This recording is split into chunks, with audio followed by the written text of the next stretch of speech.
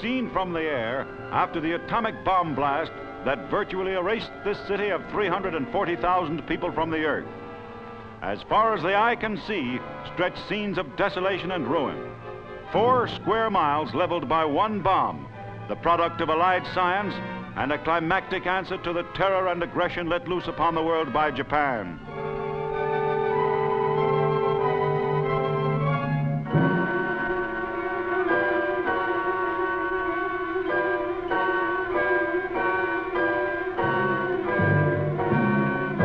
There was no direct hit, no gaping crater. Exploding in the air above this former Japanese Army deployment center, the first of the 2 atomic bombs used against Japan caused this area of destruction. Only a few isolated structures still standing.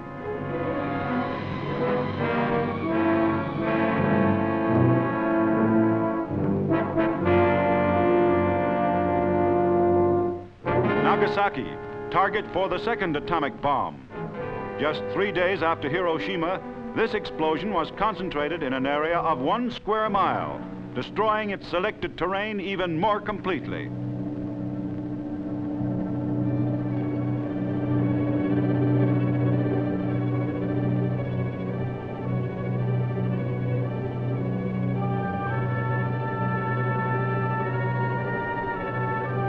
Osaka, city of 3 million, is burned out by fire bombs that razed scores of square miles. Scenes like these leave no doubt that Japan was thoroughly beaten before the atomic bomb. Kure, Japanese arsenal city and site of the empire's largest naval base. In its harbors lie the disabled remnants of a once powerful fleet. Japanese sea power smashed beyond repair in a succession of defeats by the American Navy. Another evidence of the enemy's final inability to wage war.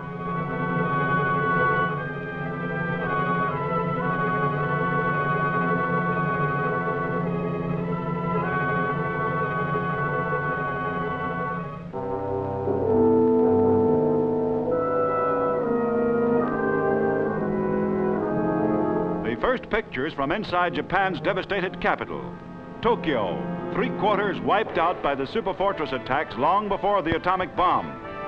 A city which once held 6.5 million and was to have been the capital of all Asia, now lies in ashes.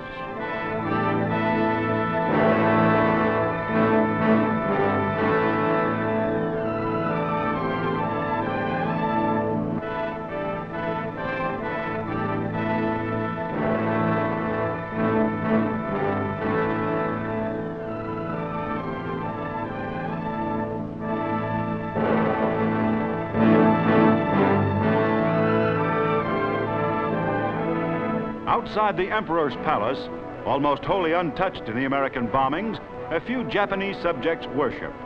Overhead, American planes patrol.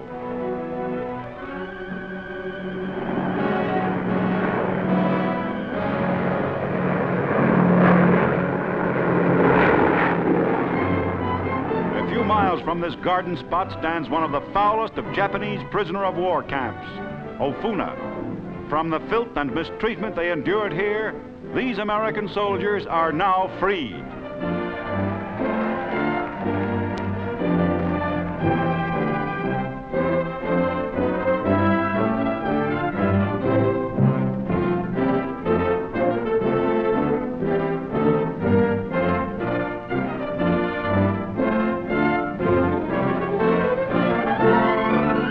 Their former jailers bow to the departing prisoners.